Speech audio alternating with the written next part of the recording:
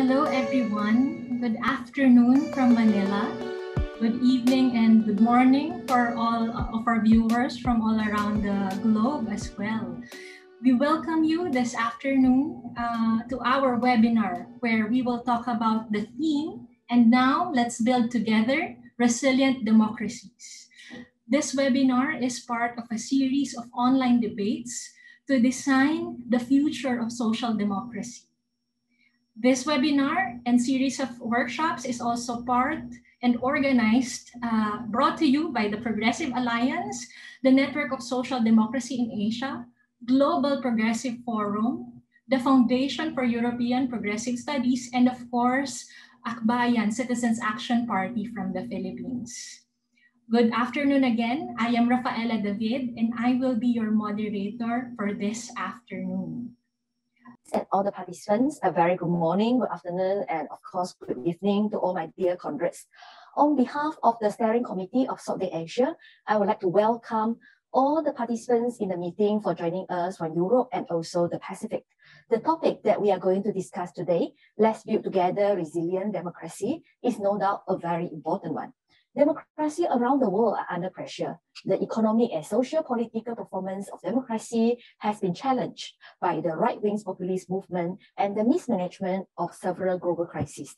And it is my privilege to be given this opportunity to share with you my experience in Malaysia.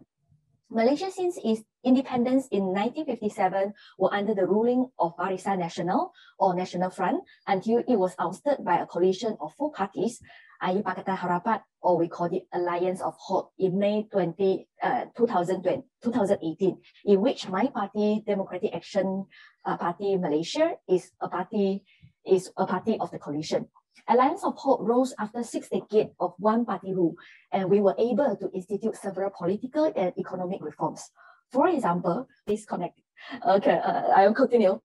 However, many of the reform agenda are not fully completed, as PH government or the government of Alliance of Hope was ousted by Perikatan Nasional Alliance in March 2020. The fall of Alliance of Hope was caused by mainly 2 factors. The internal fighting between the president of People's Justice Party, Anwar Ibrahim, and his deputy 10 members of parliament quit from People's Justice Party, and 10 of them joined the National Alliance. 1 remained independent MP until today. At the same time, many in Malaysia United Indigenous Party, or we call it Bersatu, see no future with Alliance of Hope. Therefore, the party formed the party decided to leave Pakatan Alliance of Hope and formed Alliance of National Alliance with the component parties from Barisan Nasional, that is National Front, and also Malaysia Islamic Party. However, having said that, National Alliance is not a very stable government. On 4th of June 2020, Deputy Work Minister from Bersatu resigned from his position, calling the decision to join Perikatan Nasional government incorrect, and adding that he should have considered his constituents who vote for Alliance of Hope in 2018. In December 2020, UMNO MP Tunku Razali refused to support the federal budget, and on January 9th of 2021, Kelantan UMNO MP Ahmad Zazlan Yaakob withdrew his support for the Prime Minister Muhyiddin Yassin.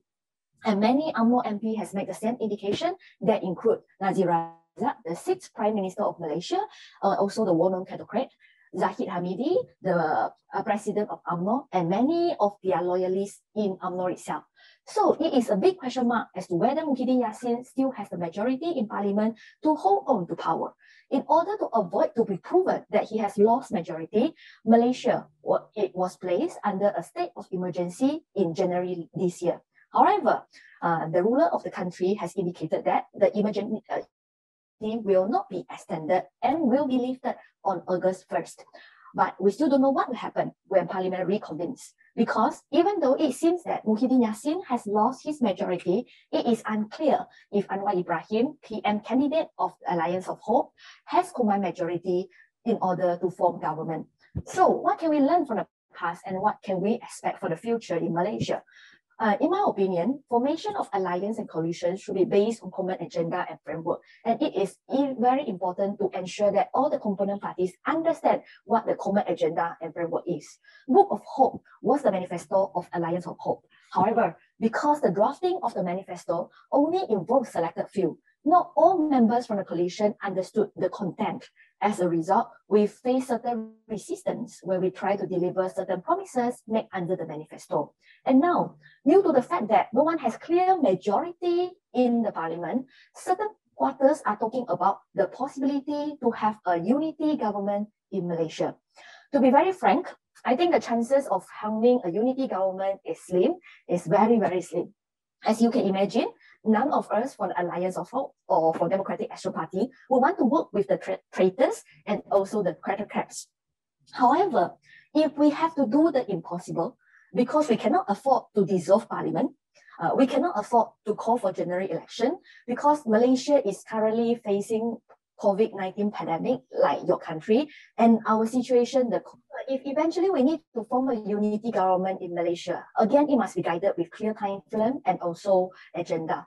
I would say that unstable democracies in Asia are quite the norm rather than the exception. Many governments are using COVID-19 pandemic to close the democratic space. However, we must not despair and must make use of this opportunity to promote the idea of social justice and equity. This will help the progressive to shape the alternative to help build back democracy in a way that safeguards institutions and people's will and participation. The ideology of social justice is particularly important during this COVID-19 pandemic, as no one is safe until everyone is safe, and no country is safe until every country is safe. To me, social justice and equity is the only answer to vaccine distribution and also healthcare disparity. In a country where people are taking their own lives due to hopelessness and despair, DAP, my party, continues to walk the talk by organizing mass testing, food basket delivery, fetching the elderly, the pregnant, the disabled to vaccination center, even though we are now in opposition. We believe that we need to continue to empower the people, especially the youth and the women, because they will be our biggest investment for a better future. Last but not least, I want to message this. I don't think there is a more pertinent time than now to discuss how best we can build more resilient democracies, especially in light of a global health and economic crisis that has gravely affected the people we want to serve. These debates are timely and relevant for the region, not only because the crisis of democracy is most apparent in many countries in Asia, but also because we are in a period where regional and global progressive politics must be consolidated during this time as we build the new, better normal. A concrete way for democracy to become more resilient in the Philippines and beyond is to regularly encourage more and more citizens to participate, from joining strikes to sending a letter to your local official. In our democracy, we must intensify our organization efforts. We must be able to campaign for democracy time and time again, and reintroduce it in ways that will be understood by the majority of our people. Democracy as a political system, a sort of political faith, is hardly in the minds of those people who have to find a way home when lockdowns start, or the fathers and mothers who violate quarantine rules to find food for their family. We must be able to build a democracy where these people, our citizens, have an equal share of power, have an equal share of voice on how our democracies should be run. Building resilient democracies, I hope, captures our pathway to bringing back the human rights discourse and the reorientation of power during this period. Resilient refers to the strength of our institutions and democratic values as a society in the face of major disruptions and crises. Power reorientation to make democracies resilient is not only a national, but also a transnational and global agenda. Populists and authoritarians argue that these issues are domestic: dissent, media, security, organized crime. We disagree with this strongly. When domestic attacks against freedom fighters and Democrats are increasing, solidarity demands us to take these issues beyond the national borders. We affirm multilateralism. Again, here is where we strongly disagree with authoritarian populists. With this in mind, we need to engage multilateral institutions and utilize international instruments of accountability. We are looking forward to the investigation of the International Criminal Court on the war on drugs in the Philippines. We are studying the Magnitsky Acts in the US and Europe, under which human rights violators will be made to account by our international community. We also need to come together to fight against international bullies. China, for instance, has not wavered in her desire to control territories and threaten the hard-won peace and stability in the region. The Philippines has sovereign rights over the West Philippine Sea, and we will never stop declaring it to the world, because not only do we have the 2016 Arbitral Award in our arsenal, a landmark legal decision in international law, but we also have the support of nations that respect a rules-based order. We should stand shoulder to shoulder to stand up to such bullies and tell them that we will not cower. There are more challenges ahead of us, but in the face of these difficulties, how do we overcome them and to make our democracies resilient? I invite you to the debate to discuss the pathways to strengthen political actors and institutions, to shape the discourse against the dominant state in the region where democracy is constantly undermined. Lastly, democracies are resilient when democracy-loving citizens are. I hope we also discuss ways to encourage more young people to be partners in this effort and the reform of our parties to take up these challenges. Let us link arms with democratic and progressive parties to defend democracies and together tilt the balance of power that will make our democracies and peoples more resilient than we have ever been before. Thank you. Well, it's good afternoon here in my time, and probably good morning in Berlin.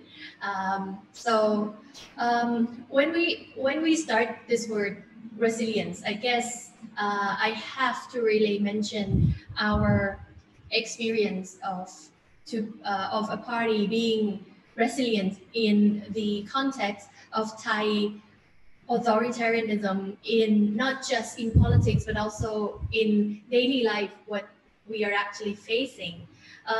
As you all know, we founded Future Forward Party in March 2018, and in February 2020 we were dissolved as a political party. We came as #3 party in our first election in Thai Parliament. My term in Parliament was 11 months. But what we were trying to do was that our slogan says everything, and it was really clear that the future we aspire to is the future where the ultimate power truly belongs to the people. And that goes against what the military junta has been trying to nurture here in Thailand. I guess first thing I have to talk about the structural fight against the authoritarianism, and to really change the structure is something that we have to really strategically plan, and also make sure that the public awareness is there. With the structure, I mean, especially in political structure, with Thai political system and structure being distorted by the military at the moment, for example, Future Forward Party being dissolved by Constitutional Court, or the very, very weird formula of calculating the number of member of parliament by the election commission in Thailand.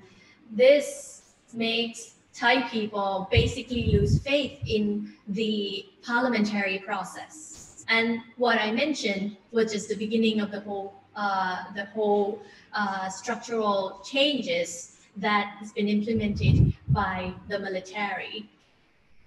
So it is really important that the public awareness is there, because at the beginning, when we were having the Future Forward Party, the public awareness of this was not that high. And now, as progressive movement, after the party was being dissolved, 50 plus something of our MPs go to another political party that they found. And us, the executive committees who face 10 years ban from politics, are now trying to really stand up and still keep on raising the awareness. And what we are doing, so we're campaigning to amend the constitution, making sure that the senates who currently 250 seats in the parliament, they are basically the hands of the military junta. They have the power to vote for the prime minister, and also other important decisions in the parliament as well. We try to make sure that this mechanism in the next constitution draft will not exist. And what we are doing right now, we achieved over 100,000 names during the COVID time in less than a week. So what, from our experience within this the situation of Thailand, the public awareness is the key, and we're not just limited to creating the public awareness through the normal channel. We use all the networks in different places that we have, the youth networks, and also the social media. In fighting and making sure that the resilience is there in the process, we launch many small projects to make sure that voices are heard, and make sure that people still see the parliamentary process as a functional process. I think this is the key to keep the democratic process running in a country where authoritarianism, I don't want to say this word, but I think at least in Thailand at the moment, it's really flourishes at the moment. And in this, when the public awareness is small, we realize that the military junta started to slow down many decisions. Of course, there are decisions that we cannot really go against, but there are pressure that we could create at this moment through the public awareness, through the civic movement, even though it has been extremely difficult due to the COVID situation and due to even more stronger and severe uses of laws like the Lèse Majesté Law 112 or the other criminal code, and also the Computer Crime Acts in Thailand. These laws have been used against media and also individuals in Thailand, making sure that they are silent at this point. So in this regard, what we are doing at the moment is that we make sure that the stories of the people who face these charges are published and are become the awareness and become the social agenda of the society, that people start to have more understanding of these laws. To give you a little bit of background, in Thailand, some people still look at these laws as laws. They tend not to really question the uses of these laws and the interpretation of these laws and so forth. And so we were trying to make sure that the understanding is raised and people become more understanding in this. But I guess the last point of the resilience that I would like to really point out is extremely important, and this is long-term process. For Thailand, we are now in the era where even the Education Act, the National Education Act, is being influenced heavily by the military. It was clearly written in this current draft that it cannot go against the 20-year strategic plan that's set forth by the military. The civic education has been basically silenced and can only follow the military path. To me, the civic education, not just for Thailand, but also to raise the understanding of civilians across Southeast Asia in issues that we share is extremely important. And these are something that we have to do as a network. As educator myself, I realized that we still tend to have the civic education only focusing on the issues of one country, where indeed it should be more on regional level. It should discuss more on the cooperation of each country in different issues, in politics, in refugees, in global climate. Well, in Southeast Asia, you know, we have the issues of the PM 2.5. It should be there, and it should be done in the same way across the region. This is the foundation that I would like to point out. However, I think my time is running out soon, right?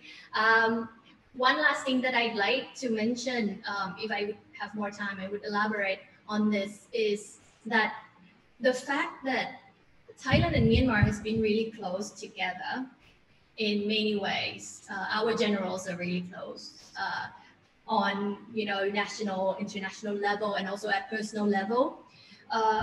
One concern that I'd like to raise is that this model of authoritarianism will become contagious to other parts of the region. And Thailand actually should take part of being the leading role, but of course we cannot do it as the military junta is now running the country. But it should be the case that the ASEAN community should join force and make sure that the stability of this region is founded by the members of the country in this region, and making sure that the seeds of authoritarianism will not be spread. Thank you. Good morning, good afternoon, and good evening to all my fellow panelists, as well as all people from around the world who are participating in this webinar today. I'll keep my remarks as short as possible. The world has gone through a fairly traumatic time over the past 18 months. Nations, businesses, people have been very severely impacted by this global pandemic called COVID-19. Unfortunately, if you were to rewind back to the genesis of COVID-19 in the November, December of 2019, and the subsequent developments in January 2020, one thing which comes out very clearly is that the global institution entrusted with the task of ensuring information dissemination and coordination when it comes to global health issues, namely the World Health Organization, was found to be severely wanting. The initial advisories which came out of the World Health Organization, perhaps because of a lack of information or a lack of appreciation of the seriousness of COVID-19, seemed to suggest that everything was okay and people did not need to be really concerned, which turned out to be absolutely a case of instilling a false security in a populace which could have otherwise possibly guarded themselves a little more better and may have escaped the initial onslaught of the pandemic.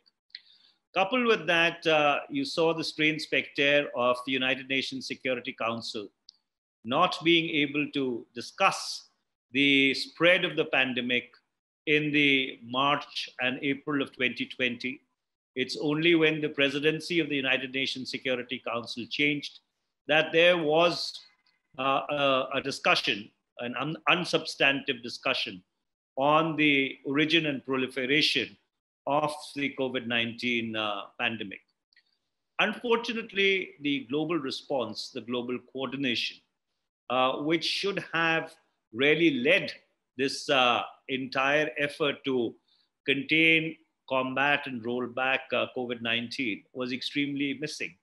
What you really saw were nationalistic responses, sub-nationalistic responses, responses at the town, county, province, village level, whereby people and local governments took their own autonomous decisions depending upon really what the situation was.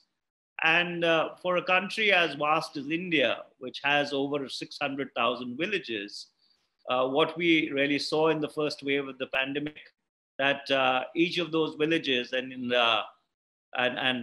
over 200, 250 cities really became autonomous response responders for the lack of a cohesive and a coordinated response at the national level, except for maybe the most stringent and rigorous lockdown which the world had witnessed. As we moved from the first wave of COVID-19 to the second wave, unfortunately, India took its eye off the ball. The national government, even the people thought, contrary to all the empirical evidence which is available in the public space, going back to the Spanish flu, that a second wave would not come. And when the second wave hit us, it was extremely devastating. A large number of people unnecessarily died because of lack of oxygen, lack of medical supplies. And it's not that oxygen and medical supplies were not available.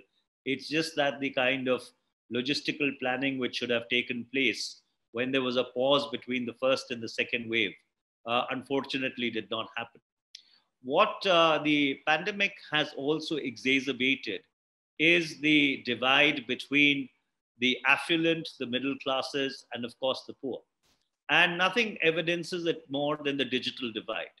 As the world moved from becoming physical to virtual, people who are underprivileged, people who are poor, unfortunately, who do not have access to those means of communication, the smartphones, the laptops, and the iPads, especially school-going children, they were perhaps the worst impacted in terms of their studies when compared to their peers.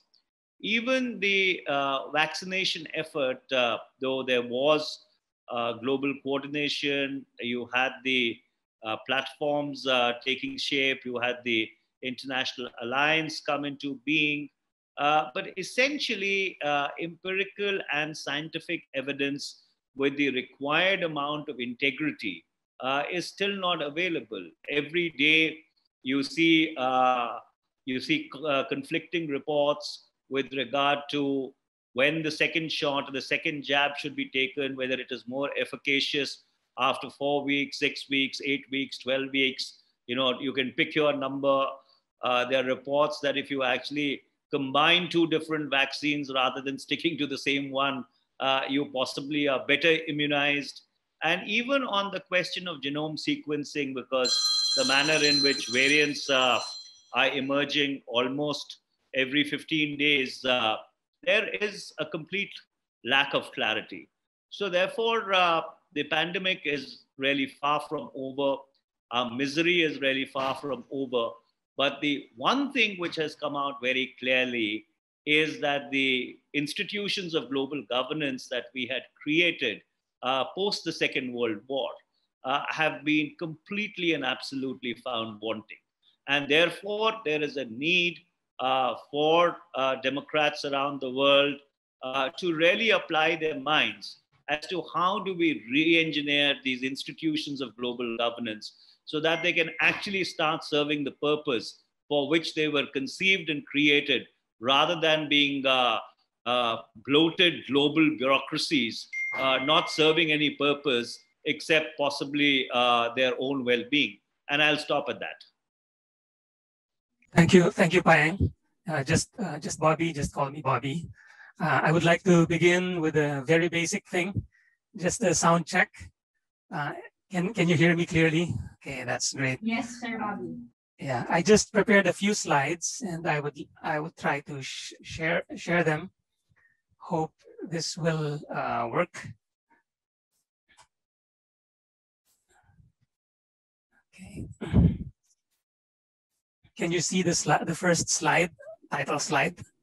Yes, Bobby. Okay, thank you. Good morning / afternoon / evening to everyone. I'm grateful for being invited here, and I would really appreciate the very rich discourse that will be emanating from this forum. I would like to begin by going down to the basics. What is resilient democracy, or what makes democracy resilient? I hazard the following elements of resilience. 1, human rights and civil liberties. 2, participative and deliberative democracy. That means going beyond elections. 3, strong institutions with checks and balances. 4, economic progress and equitable distribution of resources. 5, social services and welfare and human security. And 6, opportunities for human development. I stress that none of these elements should be missing. Civil liberties and individual freedoms, for example, cannot be sacrificed in the altar of economic progress, or human rights cannot be conceded in favor of human security. All these elements reinforce each other. Neglect one, and the rest would fall like dominoes. Now, how does the Philippines fare? I sadly report that presently, we are an epic fail in millennial parlance in all these measures of resilient democracy. We have no time to go into details, but just to illustrate through example, our President Rodrigo Duterte, in his State of the Nation address, that declared that his concern is not human rights, is not for human rights, but for human lives. An obviously flawed, outrageous logic, because those are not contradictory. His actions, however, show that he has no concern for either of those. He has concern for neither. He proved his lack of concern for human rights by jailing his critics, like Senator and former chair of the Commission on Human Rights, Laila de Lima. He demonstrated his disdain for human lives by declaring, Hitler massacred 3 million Jews. There's 3 million drug addicts. There are. I'd be happy to slaughter them. That is the president of our country speaking. These are just examples of an almost daily barrage of verbal and actual atrocity. An estimated 30,000 extrajudicial killings have been committed in his so-called war on drugs, far surpassing the EJK records of all his predecessors combined. The bigger atrocity is that many Filipinos continue to cheer him. He is like a national snake charmer, a magician that has put a huge crowd under his spell. As human rights fall by the wayside, so do the rest of the elements of resilient democracy. Elections continue to be ruled by guns, goons, and gold. Congress and the courts are successively pressured, neutralized, and eventually controlled. Mass media continue to be gagged and manipulated, especially social media. Hunger, unemployment, and mass poverty escalate, especially in the wake of a bungled COVID response. Why are we stuck here? Or why are we back in this state? It is long and complicated. Just like many countries in the world, the Philippines has a colonial history. We often joke that we were under 400 years of Catholic Church colonization under Spain and 100 years of Hollywood. There was also the Japanese adventurism during the Second World War, and now, as a side note, Chinese expansionism in the South China Sea. Our country is so beautiful. We have so many aggressive suitors. These colonial incursions have fundamentally altered our society and were ultimately responsible for our current economic model with its huge wealth disparity, mass poverty, lack of industrial development, and oligarchic control over politics and economy. We also had an authoritarian legacy under former president and dictator Ferdinand Marcos. During his 14-year rule, when the country was under martial law, there was economic stagnation, world record corruption. An estimated $10 billion was stolen during the time of Marcos, stolen by Marcos. And that was an estimate done by no less than the Guinness Book of World Records. And of course, widespread repression. Marcos was not only a human rights violator, he was also a kleptocrat. And lastly, we had armed conflicts, a communist insurgency, and nationwide, at the nationwide level, and Muslim self-determination struggle in the South, and we still do. We managed to kick the tyrant from the country in 1986 and had a chance to reboot the system, so to speak, to build resilient democracy. And to a certain extent, we have succeeded. There were institutional reforms, like we had a new constitution with robust human rights provisions, asserted civilian supremacy over the military, check and balance, freed media from government control. We filed cases in court against Marcos's criminal acts. We tried to recover the wealth stolen by Marcos through the PCGG. We came up with a reparation program for the victims of martial law, and we negotiated with the rebel groups. These were important transitional justice mechanisms, but there have been gaps. There was lack of punitive action. No perpetrator has been jailed. Lack of lustration. Violators were still able to run in elections and win. Armed conflicts unresolved. Inequality and poverty remain. And lastly, the martial law lessons are lost. They weren't included in the education curriculum. That's why the young ones were not able to learn the hard lessons of martial law. In short, post-Marcos Philippines was not exactly a brand new model, but simply a reset to factory settings. We just returned the country to the democratic order prior to martial law, but it was not transformative enough in the sense of resilient democracy as we understand it. Now, the armed conflicts remain unresolved. The peace process with the Muslim rebels have reached, significant progress, but the communist insurgency rages on. And most significantly, our country seems to be back to square one under Duterte. He was elevated to power on the strength of right-wing populism that seems to be the growing global trend. Duterte brings back authoritarian rule that seems to carbon copy Marcos's playbook. He doesn't even hide his admiration for the dictator. And lastly, violent extremism is on the rise.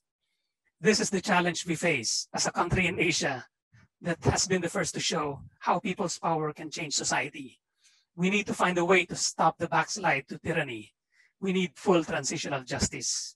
We need to continue this people-powered democratization process, this process towards building resilient democracy. And we are not alone in the Philippines. We have this solidarity, and we need to find ways of helping each other. Thank you very much. Apologies to my fellow panelists, but since I'm in my parliamentary constituency and things are not virtual here, things are physical. So therefore, there are certain commitments to be kept. I would have really loved to hear the views of all the enlightened participants who've gathered here for this webinar.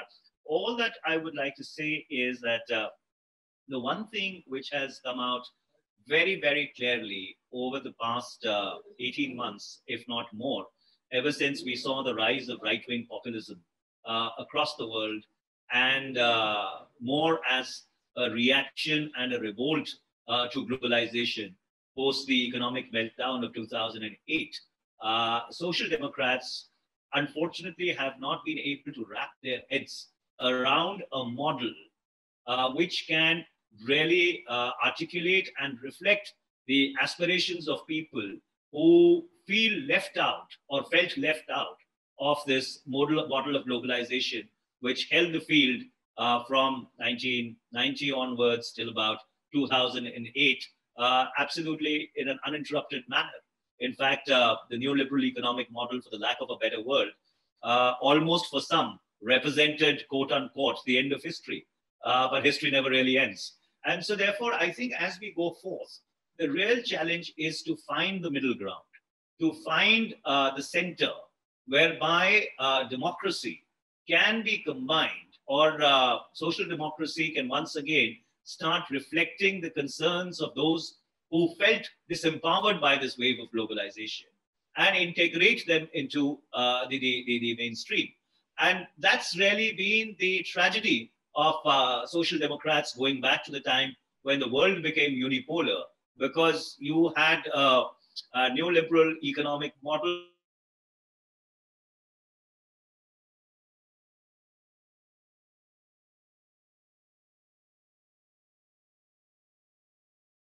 it went into the hands of the right-wing populists. And so therefore, what we require is a transformative vision that can really take into account these impulses and see if we can come up with a model, which of course will have to be customized to the needs of every country, which can actually work on the ground. Unfortunately, I couldn't attend the talk of Mr. Mark Saxer yesterday, who is also a part of the FES and the Progressive Alliance, where he presented his vision of a transformative democracy. And I think that's really the way to, for all of us to look. That is the way to focus, because otherwise, caught between these two extreme positions, we will only swing from marginalization to marginalization. Those are my few bits of unsolicited wisdom, if I can put it in those words. And if, of course, you're recording this entire webinar, I would be grateful if you could send me a link so that I could have the benefit of listening to all that I would miss during this extremely stimulating session. Thank you very much, Manish. And we'd like to hear your thoughts maybe on another time on what this transformative vision or model looks like, especially as we try to also envision what resilient democracy is for us in Asia. Now we go to Conchita. Thank you again for letting Manish go first. And then we go back to our question again on how and which international actions, actors, and alliances do you think can support in strengthening a model of resilient democracy in our region? Thank you, Conchita. Go ahead. Thank you, Pang. Hi again. I have four aspects of these very important questions to share with you. Let me go first with, to me, well, as a linguist, as a teacher, and as someone who really cares about the socio-cultural patterns of human beings. We have to really fight against the narratives of pro-militarism and also the authoritarianism that they are actually trying to create this normalcy of their ideology and also all their right-wing populism. I would like to point out some examples that is quite important right now. currently we are facing the COVID situation in every country, and if you look more closely to how the right-wing populists reacted to this, it goes back to the individuals, that people are not careful enough, they don't take care of themselves, they just want to live their normal life, and they do not want to follow the COVID-19 measures. That's why we're ended up like this. I guess this is something that we shared not in just one region, but throughout the world. And with one voice, with one country talking about this, it may not be efficient enough.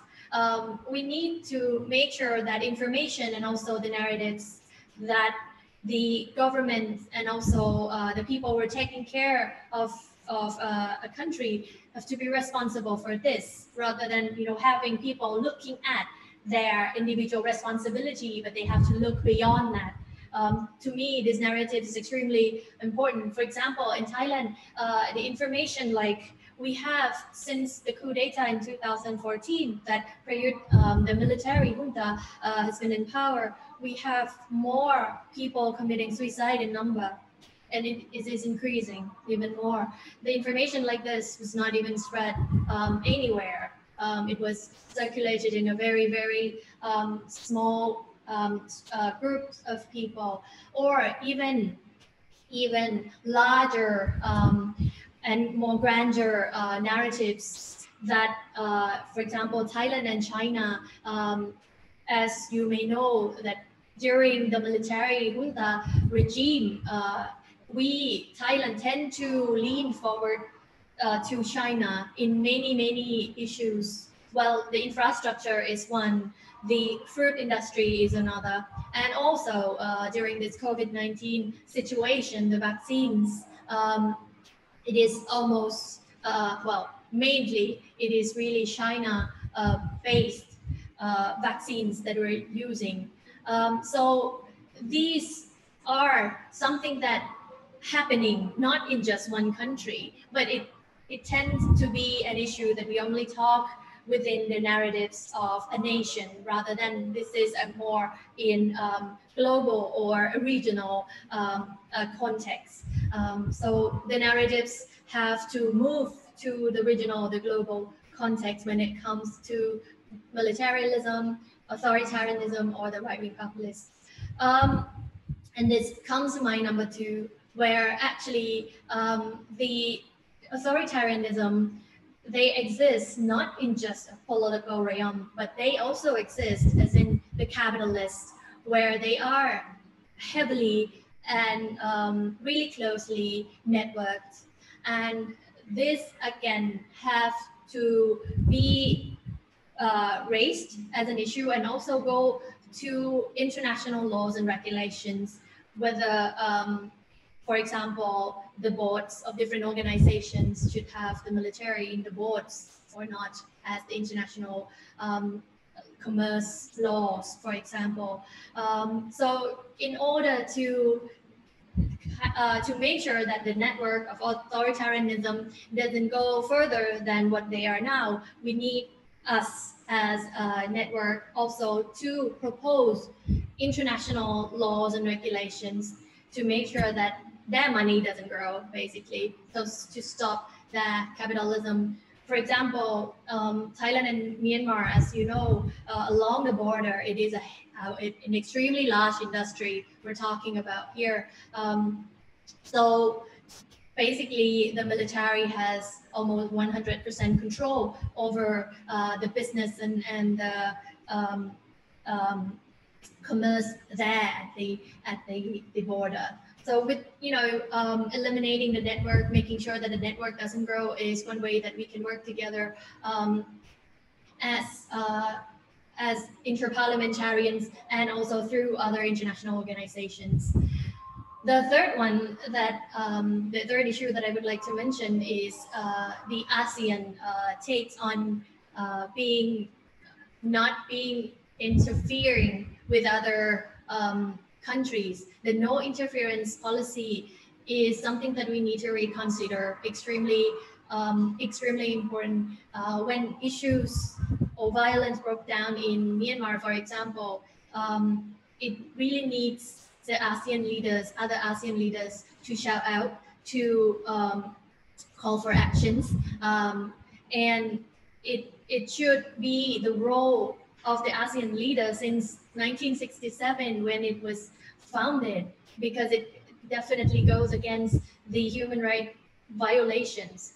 But again, of course, we see the reaction from many countries. But for example, in Thailand, the reaction from Thai leaders was not there basically on this issue because of their close relation to the Myanmar military. So the citizens and also the international community played a very, very important part in this, to pressure the ASEAN leaders to keep the human rights and the violations of human rights away from the citizens. The last one that I would like to mention is there are successes in bringing in the third-party mediators in peace process in many countries in Southeast Asia, in Aceh, in Indonesia, with the UN, for example. In Thailand, the discussion between the peace process between BRN and the Thai government that took place in Kuala Lumpur was quite a monumental for the whole peace processes, because it happened first time in so many years. And we realized that the third party mediators is something that should be recognized as important in bringing in peace in the region, and also to keep the human rights ideology intact in the region. Yeah, so basically what I'm talking about, starting from the very basics of the narratives to the structure of the international cooperation and even international third-party mediators that could help restoring democracy and making sure that democracy is here in the region. So these are my four proposals. Payeng, thanks to the previous speakers. Hearing the inputs of Kontida and Manish, I can say there are so many similar things. No? As you say in Thailand, same. Your problems, our problems in the Philippines, in India, in Malaysia, and elsewhere. We have so many common things, and we really have no choice but to work with each other. Just like in the previous part, I have again prepared a set of slides for this particular question. I'm sorry about that if that makes my input a bit more impersonal, but when I'm speaking spontaneously, I tend to talk on and on, no? And before I know it, I have already exceeded my time. So preparing slides is my way of disciplining myself as well. So let me just share my slide once again. Okay, can it be seen? So the question thrown by the organizers is how and which international actions, actors, and alliances can support strengthening a model of resilient democracy in your region. We all have our favorite issues and pet advocacies. I also have mine. I think, however, that in consideration of the myriad and interconnected problems that we face, these are the ones that demand the greatest attention and hold the biggest potential for mobilization. So the key issues and campaigns that I think we should focus on. One is human rights, transitional justice, and prevention of atrocity. In Asia, there are specific hotspots where human rights and democracy are seriously threatened. Philippines, Myanmar, Hong Kong, and as we hear from Kontida earlier, also Thailand. Repressive measures and outright killings are happening at an alarming rate. So this set of issues is really paramount in my view. Number two, obviously, pandemic. Undeniably, everyone is affected by COVID-19. but we are affected differently, as elaborated by Manish earlier. Poorer countries and communities suffer the more severe impacts. There is already an oversupply of vaccines in certain advanced countries, but they have yet to reach the poorer ones. It is also particularly telling that governments with authoritarian leaders have poorer track records in pandemic response. The more repressive, the less effective COVID response. We see that in the Philippines under Duterte, Brazil under Bolsonaro, even the US when it was still under Trump, and so forth. The next issue is disaster risk reduction and climate change adaptation. Typhoons are getting stronger and super typhoons are getting more frequent. It is no coincidence that the escalation of weather disturbances coincides with increased human activity. We can no longer deny the reality of climate change, though some continue to deny it, especially those who stand to lose when they change their ways that lead to global warming. The next issue I think that should hold our attention is hate speech, fake news, and social media manipulation. The computer has now become a far stronger weapon than actual arms. Who would have thought that Facebook can actually be weaponized and used to make people like Trump and Duterte become presidents? The internet and social media are great tools for communication and even education, but we need to get them back from those who create false realities for nefarious ends. Remember, sensational fake news spread faster than facts. We need to reclaim them. We need to reclaim YouTube. And number 5, right-wing populism. Again, an obvious choice. We live in times when the salamanqueros rule the day. I use the word salamanquero. That's a Tagalog word. Salamanqueros are the snake magicians in the Philippines, those who perform magic tricks using a huge python. And I've seen them in the Philippines when they were performing. They're really very good, no? They mesmerize the crowd with spectacles, misdirection, and a glib tongue. And at the end of the performance, manage to control their minds and do as they please. I've seen salamanqueros in action when I was a kid. They were very effective. I see them again now as an adult in national leaders who capitalize on gut issues and use the crude language of ordinary people for empathy. They manage to win votes through mass hypnosis. They need to be neutralized. There are many other core issues, but in my book, these are the pressing ones. There are also existing networks and alliances around them. For human rights, for example, there is the ASEAN Parliamentarians for Human Rights, APHR. There's also Forum Asia, based in Bangkok, Amnesty International, Human Rights Watch, and the Global Alliance of National Human Rights Institutions, or GANRI, and its Southeast Asian counterpart. For transitional justice and atrocity prevention, there is the Asia Justice and Rights, or AJAR, and the Asia Pacific Partnership for Atrocity Prevention, or APAP.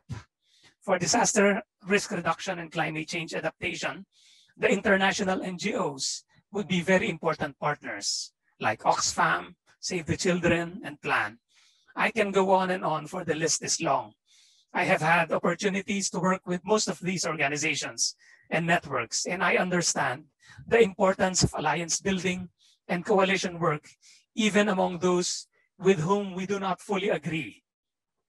In summary, we need to focus our regional and global work and perform these tasks.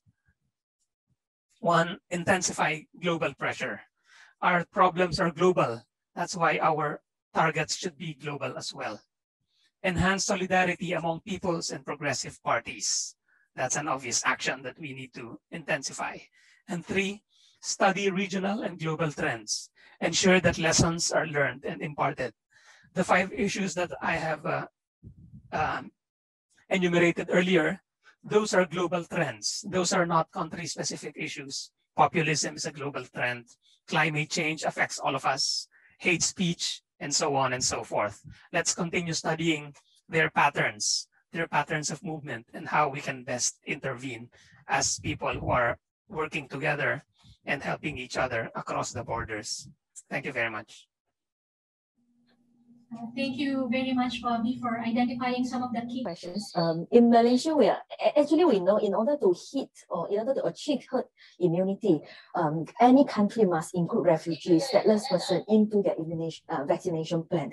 And in Malaysia, we have a very unique situation whereby the minister in charge of the national vaccination plan has declared it that they are going to include all the refugees, they are going to include even the illegal workers in Malaysia, and also stateless person in Malaysia into the national vaccination plan. However, our Home Minister, who is in charge of national security, has been threatening to arrest those illegal workers and send them back home.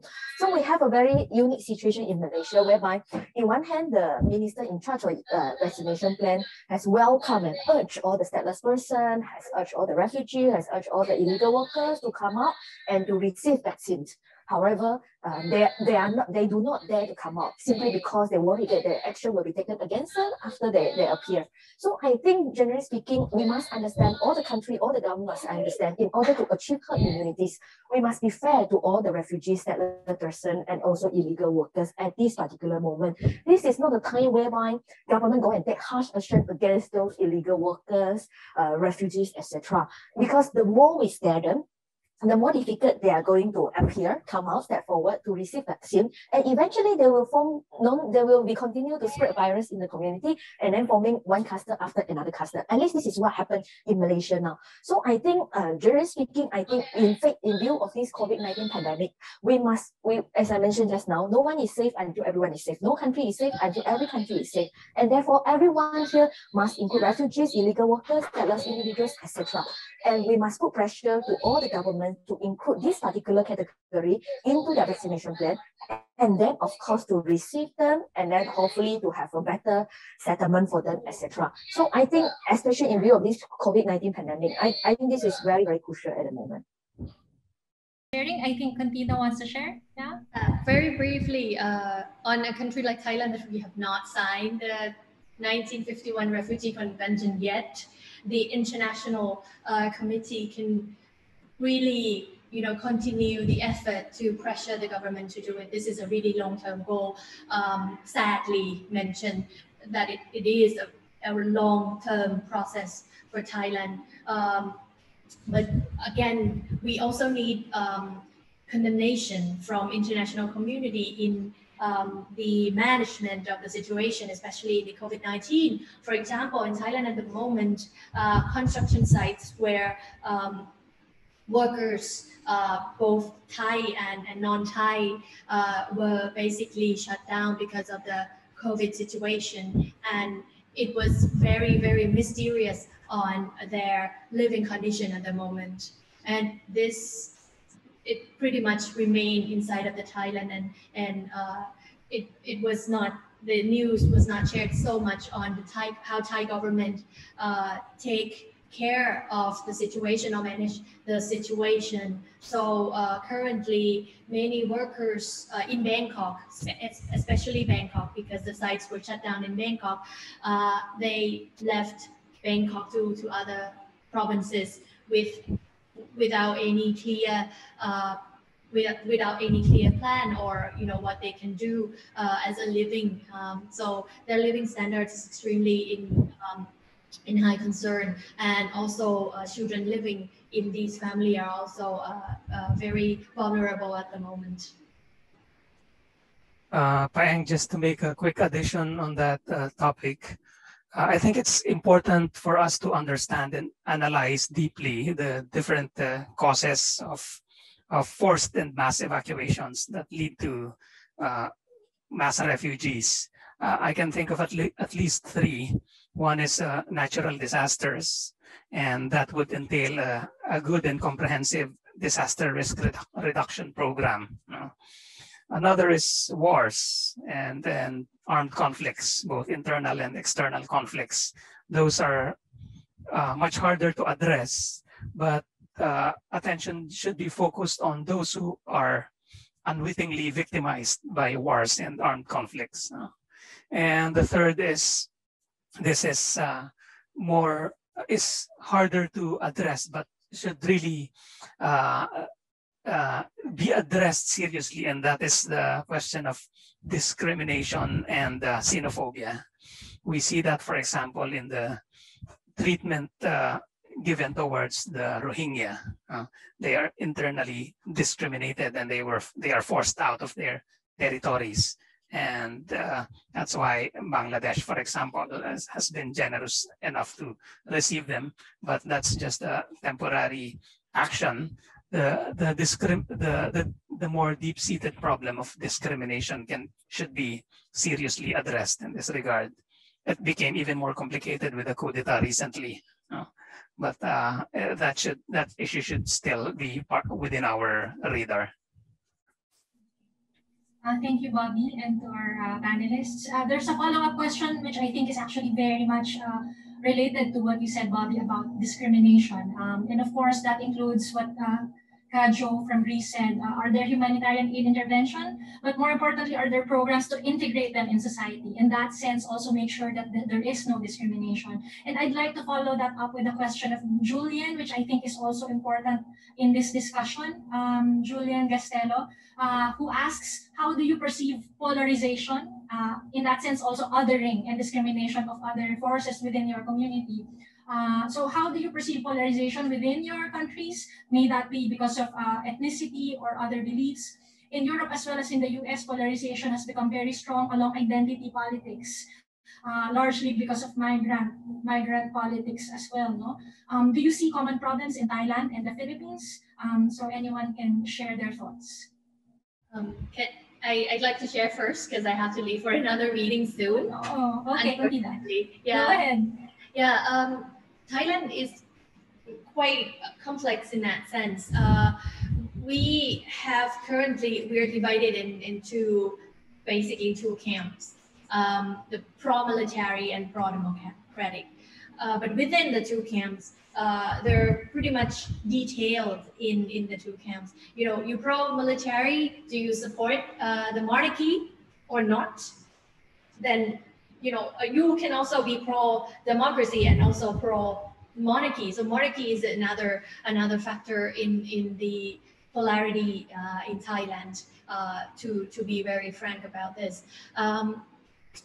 it is very alarming to my personal view to see the intensity of the polarization in Thai society. It goes to a very much of the daily life activities. For example, there are groups that says these are restaurants for pro-military. These are places that you should go, you should not go. It reminds me of the segregation time in the US back in the history. We're moving to that direction, and it's quite alarming.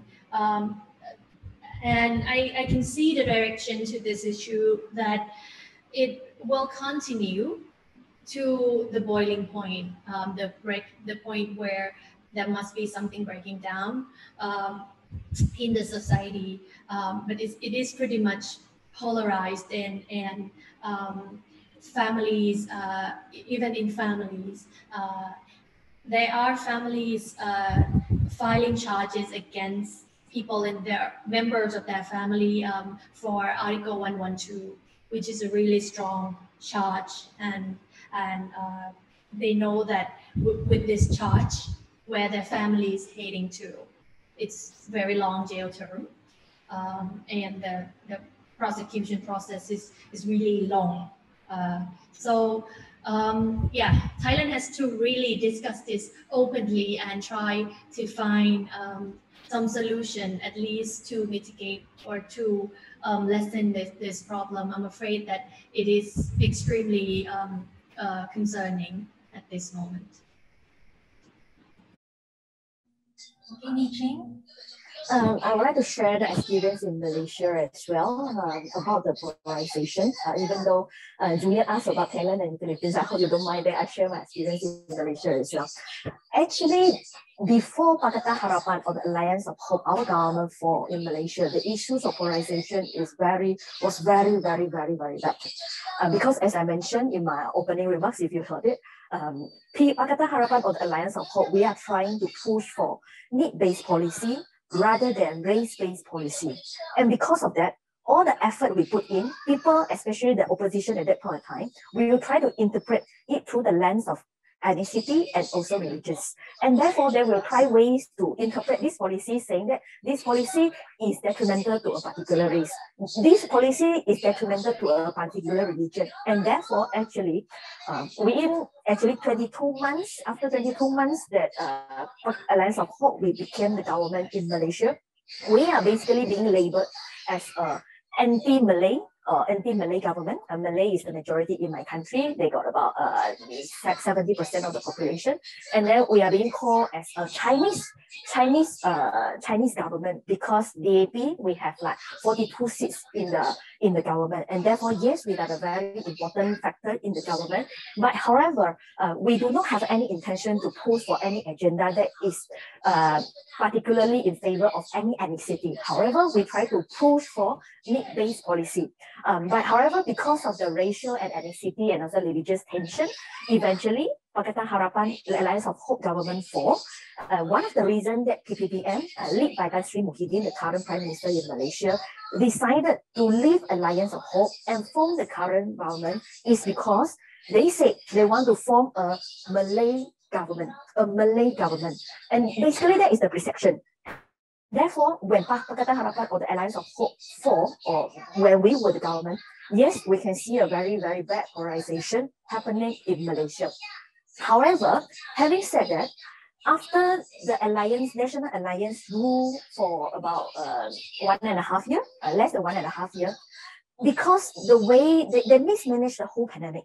They mismanaged the whole pandemic. And suddenly, I would say, people can see how incompetent this current government is. And because of that, the so-called Malay government, suddenly they are no longer popular among the people. I must admit, at the very beginning of this National Alliance, at the very beginning period, the current PM, Tan Sri Muhyiddin Yassin, he was quite popular. He seemed to be down to earth, speaking people's language, and therefore he was very popular. In contrast, Dr. Mahathir and also my party and also the Pakatan Harapan Alliance of Hope, we were not so popular. However, after this about less than 2 years, or less than 1.5 years, because the pandemic was so badly managed that we have a lot, after almost like 5 months of emergency, COVID cases did not go down, but however, it increased. After implementing full lockdown for more than 4 weeks, cases do not decrease, however, it increased again. And people, literally, they are taking their own life because of the desperate and hopelessness that they feel.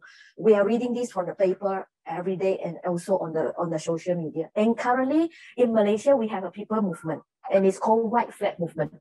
Meaning, people hang white flags in front of their door, in front of their house, to send a signal to the neighborhood that they are in desperate need of help. And therefore, people would be starting sending food baskets, sending ads to those families. And this movement actually get traction very, very fast in Malaysia. And then we got very, very silly minister who said that you should not put white flag. It is a sign of weakness. You should just play, continue to play. You have another minister who said that he support this movement, but it make people more and more angry. So I would say in the coming general election, whether this race and also religious card can still be played, I would have a very big question mark, because people suddenly realize that those people or those leaders who claim to be a Malay first leader might not be the suitable leader to lead the country. Those religious leaders or those politicians who claim to champion for their religion might not be a smart leader or the capable leader to lead the nation. And therefore, I think in the coming general election, it will be very, very interesting because I would say the popularity of Muhyiddin Yassin. The last question about discrimination, and then I will go on to my final remarks. The question has to do with discrimination, othering, and polarization. In the case of the Philippines, at this point, the polarization is not so much ethnic based. It's more based on politics. basically Filipinos are divided now between the pro-Dutertes and the anti-Dutertes. And Duterte is really still quite popular. And I, for one, and basically the Filipinos in this forum are not on that side. No. Nevertheless, we also need to understand the reason why Filipinos are sort of attracted to authoritarian rule. And that may be partly because of the limitations and deficiencies of the liberal democracy or liberal democratic model that has not really sufficiently addressed the needs of the people. That's why sometimes they are forced to embrace the more drastic measures or those who give empty promises from authoritarian leaders. So that is the current polarization that we have in the Philippines. In terms of discrimination, I don't think we have that now, but we do have a history of discrimination against the Muslims of the South, which is actually the reason why there was this Muslim rebellion. Our Muslim brothers and sisters have been victims of historical injustice in terms of discrimination, that's one, and two, dispossession of land. And those went hand in hand. The discrimination was so severe, in fact, that private armies were organized in order to attack, torture, and kill the Muslims, which is the main reason why they have banded together and formed the Moro National Liberation Front at the beginning, and later on the Moro Islamic Liberation Front. There is an entire history about that, and of course there's no time to elaborate, but that's the most concrete expression of history of discrimination in the Philippines. In my final remarks, I don't think I have anything substantial to add further from those that I have presented earlier, but I do hope that this had been a learning experience. I have learned a lot from my co-speakers, and Paeng did a good job at threading them all together and synthesizing them. And I look forward to similar engagements of this educational nature. So thank you, Paeng. Thanks to Progressive Alliance and to all the speakers and the organizers. Thank you. To participate in these meetings. Now I will not only repeat what we heard today, but I will also try to set it into some context, because we were already able to participate in other meetings of this kind as well in other regions of the world. And there were a few things that struck me as particularly important throughout these meetings. So I think one very important insight we got today and in other meetings as well is that resilient democracies, especially from a social democratic perspective, are not only about democratic processes themselves, but also have a strong component of social empowerment. This might strike several people as trivial, but it is not across the world and for many groups. Trust and understanding of the people, and this is something that we heard today as well, is key. And it is being eroded by authoritarians, which is a very interesting strategy of authoritarians to turn the people against democracy, the measure that should, in theory, empower people. So the message to social democrats is clear. We need to involve, inform, and empower the people.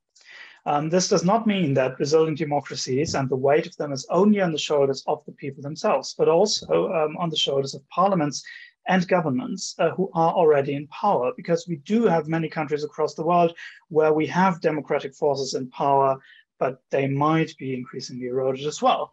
So these have to deliver and to be stable also when in government, and to actually keep a stable government running. So institutions need to be functional, but this does not only imply that they have to be at national level, but also internationally. And this might be the greatest challenge that social democrats have ahead of them. This also implies that we should not be afraid of change. We need a more functional global cooperation. And we also need to look at our democracies that we already have and think about new elements, introducing new elements such as participatory democracy or also deliberative democracy to make democracy more future-proof. Furthermore, actors that are involved, and this is quite interesting in the direct comparison, are diverse across the world. So we see that democracies are being eroded by right-wing populists, but also by neoliberal forces, which sometimes play into each other. Interestingly enough, in other countries, we also saw that actors like churches sometimes tend to erode democracies, but not everywhere, just in specific contexts. And today, and there was a clear emphasis on this today, the military also plays a role. And we need to be aware, if we want to foster functional international cooperation, that actors that are involved in other regions of the world might differ from the ones that we perceive in our area of the world. COVID-19, of course, is also an important factor, and it's both a risk and a chance. It is a risk to democracies if democracies do not perform, but it is also a chance to make transparent that authoritarian actors might not be the most efficient way to deal with crises like these. So in the end, this leads us to a guiding question. The question, how can we find a new model to make people who are left behind profit from globalization so that they actually want to support democracy? And this leads us to a huge challenge, namely to the challenge of a transformative vision. We need to deliver this transformative vision, and this also implies, and this will be tricky, especially from a European perspective, this means that resilience is not only conserving a functional status quo, but that resilience also, perhaps even most and foremost, means embracing change, means embracing transformative change. The question, and this is how I will round out my remarks, that we have to ponder upon, though, is that we are faced with a tension here. Today, we heard several times that international intervention, at least to a certain degree, might be necessary in the right circumstances. However, this creates a tension with intervention in the wrong circumstances, because the past showed us that international intervention that is wrong-spirited or even just right-spirited, but with the wrong measures, might be very harmful. So the question is, how do we prevent justifying wrong interventions by accident? And therefore, how can we foster more international cooperation and a more functional international order without delegitimizing the national democratic orders that we already have? In other words, would an attempt to protect democracies through international intervention, would this run the risk of eroding democratic legitimacy where it's already given? This is just something to think about for the rest of the day and for the coming weeks. And I thank you again cordially for all of your inputs. Perfect. And with that, we welcome to give his closing remarks, Connie Reuter, our Global Coordinator for Progressive Alliance. Connie? Yeah, hello everybody. Can you hear me well? Okay, that looks good. Well, thank you to SocDem Asia, to Rafaela, Makeris, and all from the team of SocDem Asia for putting this in place.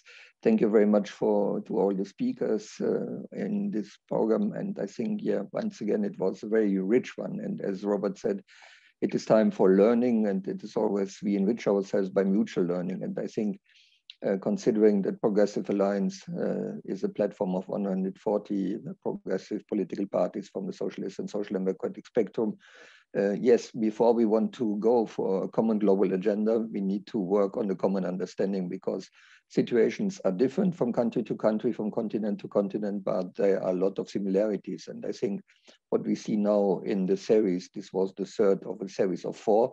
We started in Latin America, we went through Africa, and now we are in Asia, and we will have a last round next week in Europe on the 2nd of July at the same time as the Asian seminar. So I all invite you to join us then there. And I think it's important that we start this reflection process, because sometimes, well, also social democrats tend to consider that putting a global agenda together is a matter of leaders, of our heads in governments, of our heads in international institutions, and of the party leaders. Well, this is right, this is necessary, this is important if you want to promote a common agenda, but to elaborate a common agenda, this needs that we within our network, the parties, civil society, and also the trade union network, that we take the time of understanding what are the global processes. And I think, well, the global processes are very clear. I would not be so negative as our friend from India was, but I think this is sometimes, the global vision is sometimes very much conditioned by the national vision. Yes, it is true that we are living in times of so-called illiberal democracy. Yes, it is true that right-wing populism and authoritarian regimes are moving on and putting their agenda on the table. Yes, it is true also that there is an international reactionary alliance. Russia is playing a very bad role in this. Also, China is not a promoter of a champion of human rights and of social progress. But nevertheless, I think, well, we see that the times of crisis have been also been a time of reconsidering where is the progressive and social democratic momentum. We see that around the world, we consider again how important are public health and care services. The access to vaccine is a matter of global equality, and not only in terms of foreign policies. On one hand, you have the protectionism in the north, where only the products from the north are considered being relevant. On the other side, you have China and Russia, well, helping many countries, objectively helping many countries that would not have any vaccine if they would not get it. We have other countries like Cuba developing very efficient vaccine, but for global policies and because of the boycott of the US, it is still difficult, and the benefit of this fantastic vaccine is not getting to everyone. So nobody will be safe until everybody is safe. And I think we should use this phrase much more also than only in terms of the pandemic. Nobody is safe until everybody is safe. Nobody is safe until everybody is safe in the Philippines, in Thailand, and elsewhere, in Myanmar. And we should not be considering that in Latin America or Asia or in Europe or Africa that we have to solve the problems from our country. It's a global trend. We need to find and develop solutions, but it's a global trend, and we need to come back to something which are the roots. So the idea of putting the issue of resilient democracies on the table, and I want to thank very much Robert for giving his 6 ingredients of resilient democracy: human rights, participatory democracy, accountability of democratic institutions, the economic progress, the social services, and the question of humanitarian development, empowerment, as others say. I think this is really important, and we certainly will see next week with the European seminar, where we will have Professor Wolfgang Merkel giving his definition of resilient democracy. Certainly that will be very, very similar. And this shows that we are still a global movement, and that social democracy is not an export product from the north to the south. That social democracy is a vibrant and vibrant movement all around the globe. Where do we have to go to? And I think the outlook, for sure, we will have this seminar in Europe next week, and we will make conclusions. And thanks to Dominic and the others from the Young Academic Networks of FEPS and the support of the Ebert Foundation, we will come to a paper that we want to publish and having as a discussion reference, which seems to be, from my understanding, which is very important. We have to come back on this question of how to counter a liberal democracy which is popular in many countries. What can be the alternative for social democrats? It's not enough to denounce human rights violations. We need to get back the public opinion with us. And this has to do very much with credibility of political action. And unfortunately, in a way, which is positive, but unfortunately, also in the way of understanding, social democrats and progressives are much more judged on the question of credibility of the action than conservatives are, or than authoritarian leaders are. So this is where can we build on. And perhaps also we have to reconsider that political messaging for parties is not sufficient. It is much more also to anchor the referent ideas in the societies and to work on this. You cannot send a message if you do not have a recipient.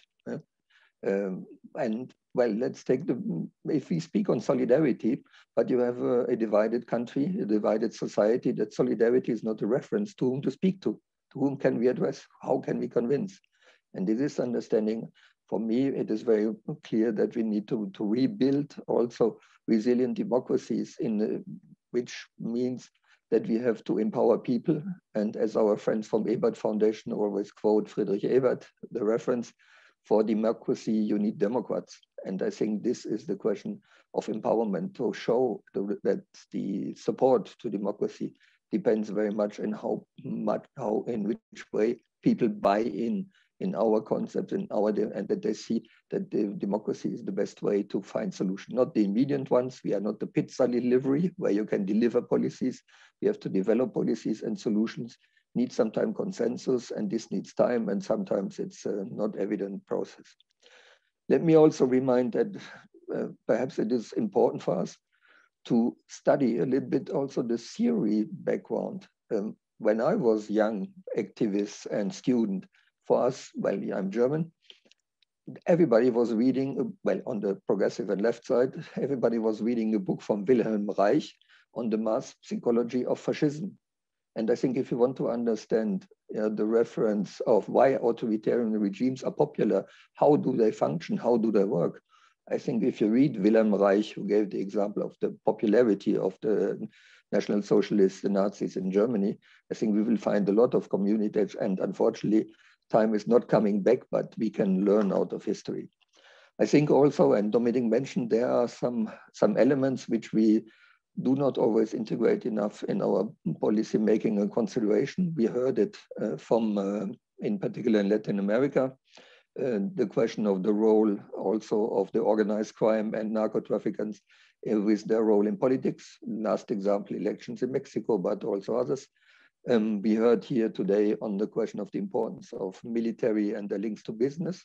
You can go also to Egypt, you will see very similar things. And in particular, well, we as social democrats have an idea of redistribution of wealth, which is not corruption, but corruption is very much present. And so therefore this question of how to buy majorities and how to buy democracy, there was a book published, I think in 2002 in the United States, the best democracy you can buy, United States of America. Well, we saw with Biden that fortunately enough, you cannot buy all the time.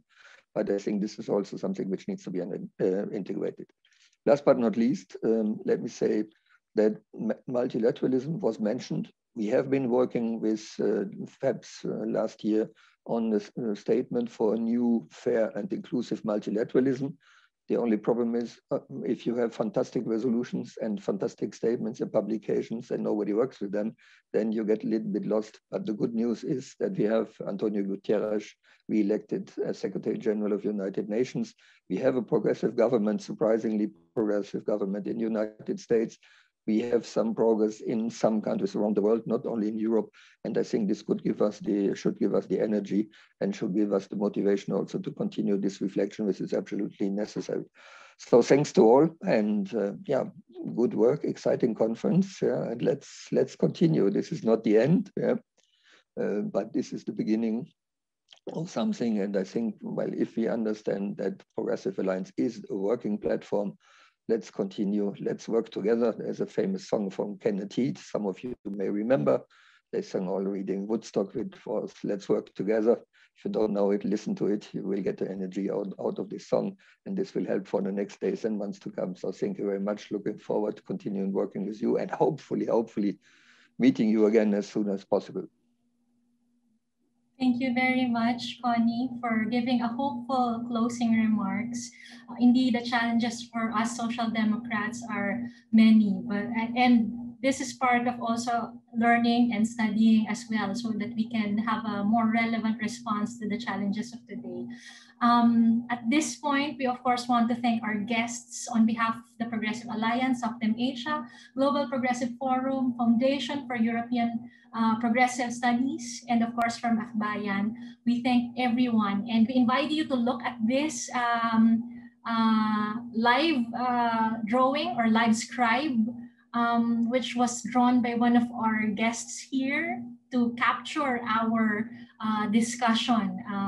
So Bea is projecting it. We will be giving this live scribe to you also as our souvenir for this webinar. So with that, we thank everyone. And again, on behalf of the organizing organizations and groups and team, we invite everyone. Let's build together resilient democracies. Have a good afternoon, morning, evening to everyone.